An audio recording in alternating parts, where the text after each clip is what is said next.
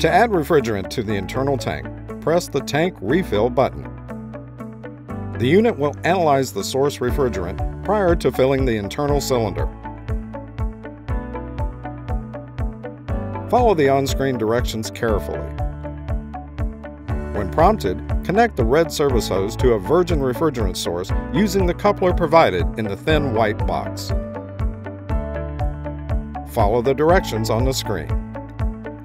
During tank fill, it is suggested to leak test all the external fittings and connections on the unit to assure that they did not loosen during shipping. A tank refill default is preset for 27 pounds. However, it will stop when the supply is exhausted or the source valve closed by the user.